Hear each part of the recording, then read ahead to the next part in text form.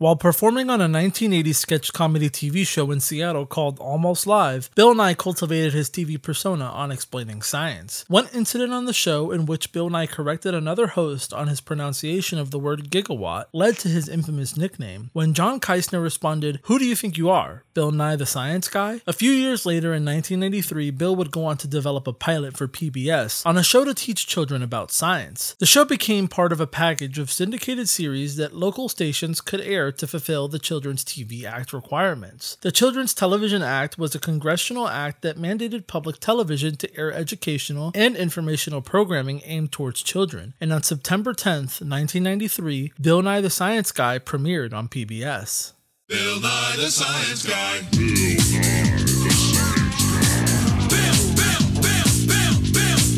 Nye the Science Guy. Science rules. Bill Nye the Science Guy. Inertia is a property of matter. Bill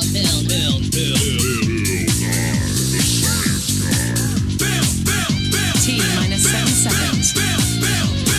Bill Nye the Science Guy.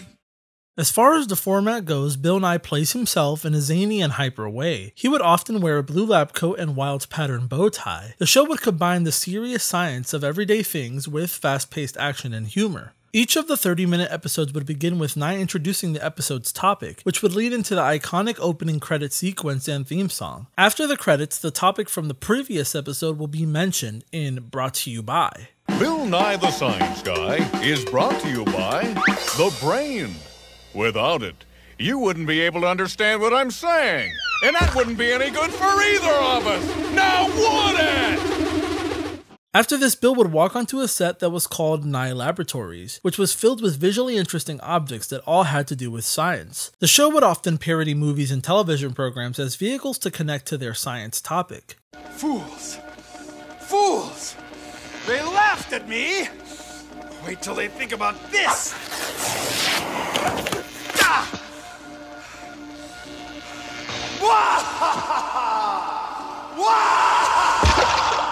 The program would often have guest stars and included some fairly big Hollywood actors. This included Samuel L. Jackson. Hi, Mr. Jackson. You're getting ready for an aerodynamic adventure, aren't you? You're talking about the dimples on the golf ball, aren't you, Bill? Yeah, they help the ball go farther. It raises the Reynolds number by effectively increasing the characteristic length of the airflow over the ball. It's quite an invention. Alfonso Ribeiro. Hey, Alfonso, what are you doing? Just checking on what's growing. You know, the crops, the flowers, usual. Huh. It's beautiful, man. Not those, Bill. These. Look.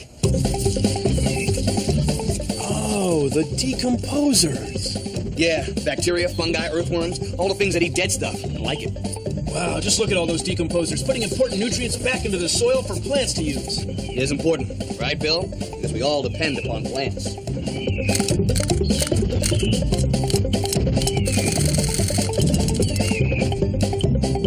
Sinbad.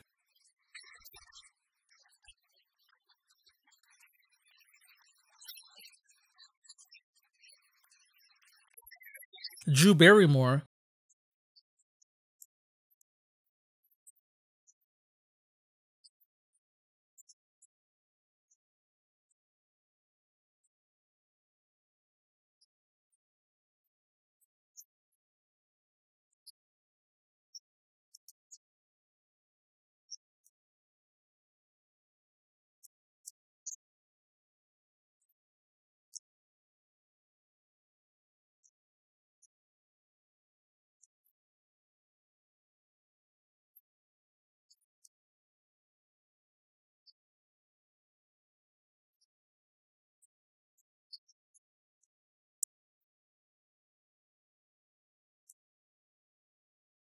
And not actor, but cool side note, Bob Ross.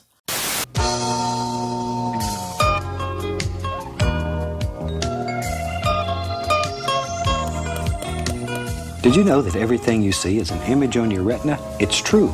And those images are made by two kinds of cells called rods and cones.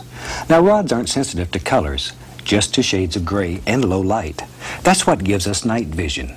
Let's paint some happy rods around the edge. Each episode also featured Nye in different places, where he would interview people and talk about their work and other contributions that connected to the episode's topic. The show would frequent a segment called Way Cool Scientist. This segment had experts on discussing the science topic of that individual episode. Look in rocks like this, in beautiful places like this, and find fossils of mammals that lived here 30 million years ago.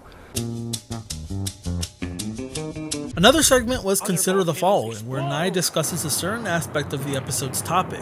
Please consider the following. Take a look at this. Nifty Home Experiment, where the audience is shown how to perform basic home experiments that related to the episode's topic. First, take an empty pop bottle and fill it with exactly 1 cup of water.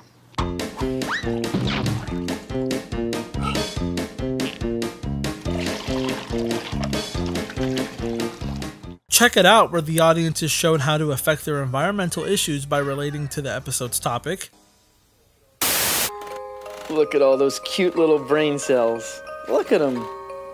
See, you and she and I all have about the same number of brain cells. We have the same number of brain cells when we're born as when we're grown-ups, about 100 billion. See, we never get any more. Now, if you cut your finger, you can put a bandage on it and it'll heal in a few days. If you break your leg, you can put a cast on it and it'll heal in a few weeks. But it doesn't work that way with your brain cells. We never grow new ones. So, you can damage your brain cells by drinking alcoholic beverages, or taking drugs, or crashing your bike when you're not wearing a helmet. So be careful. Think about your brain cells. Are you thinking about them? And did you know that, where an interesting fact relating to the episode's topic was presented. Did you know that? Muscle makes up 85% of your body weight. A human skeleton starts out as cartilage that hardens into bones over your entire lifetime. Bone is stronger inch for inch than the steel in skyscrapers. Now you know!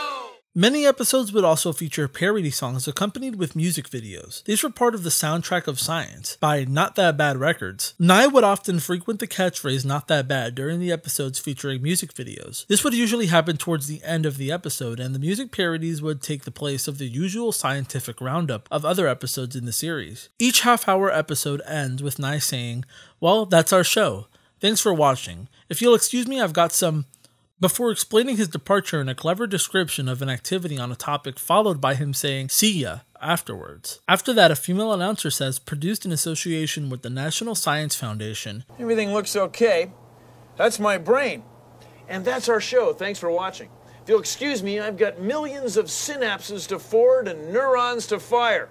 See ya!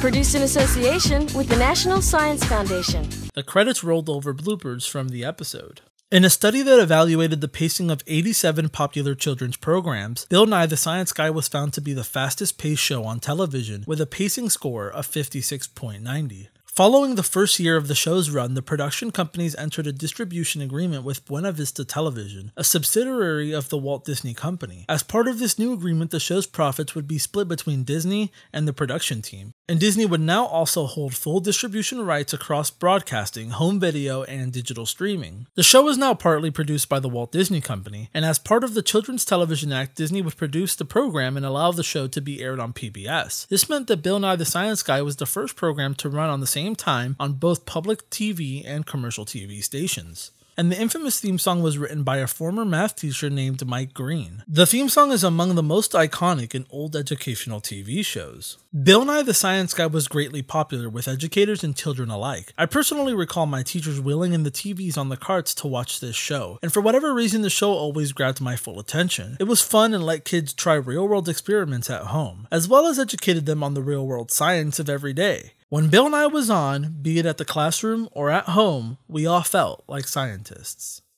Playhouse Disney would continue to look for new ways to keep kids on the TV in the late 90s. Bill Nye The Science Guy would end in 1998 after 5 seasons and 100 episodes, but Disney was prepared. Their new relationship with the Jim Henson Company just a year earlier, in 1997, would prove to be a good idea when they came together to welcome us to the bear in the Big Blue House.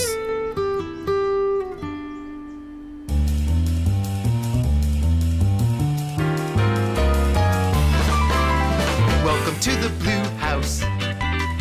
Hello from the small mouse. Things to do. Fun for you. Howdy from the big bear. Want some fun? Here's where. Just for you. All is new in the House of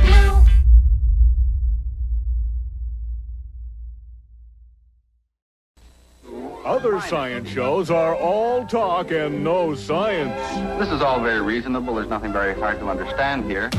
But with Bill Nye the Science Guy, you get all science all the time. Make the switch to more science power. Switch to Bill Nye the Science Guy. Weekdays on The Game.